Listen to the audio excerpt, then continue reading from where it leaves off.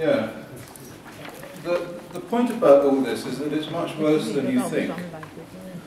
The real exposures to people started with the weapons, with the nuclear weapons testing, and that caused an increase in cancer of at least 30% in most countries.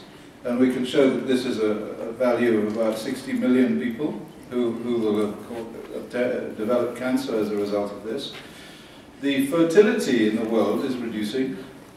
The levels of congenital malformation are increasing. And Madame Busby says that we should do all these things to try and stop this from happening, because we have a critical situation for life on Earth. There is no question.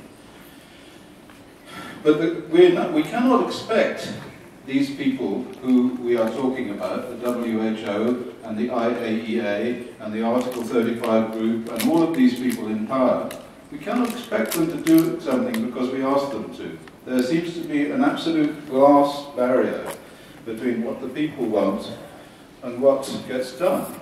It's an impossible situation because we are living through the worst public health scandal of history, of the history of life on this earth.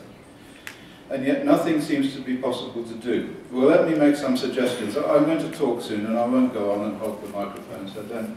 But what I do say is this, that there are two things that are needed, absolutely, essentially. And one is that there has to be funding for independent research, because there is no independent research.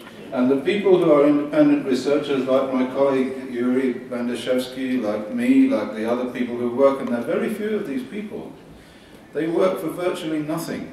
And it gets very difficult to function. They cannot obtain equipment, they cannot measure things.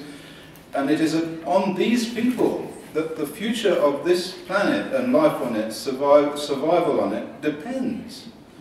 And they do not have funding to get younger people, to teach these younger people how to do the studies that are necessary to do, because we are all getting old, you know, and we're not going to live forever, and maybe we'll just get bored with it all and go fishing. But I have to say that something has to be done along those lines. That's the first thing. Now, the second thing that we can do is we can use the law. Now, as an expert witness, I've won maybe more than 20 cases in seriously big cases, millions and millions of dollars of damages.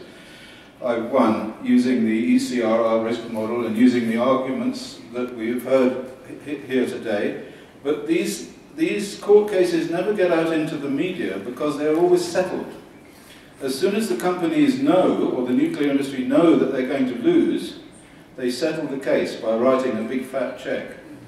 But we can take court cases through human rights legislation, through international human rights legislation, and through the legislation that's implicit in Euratom.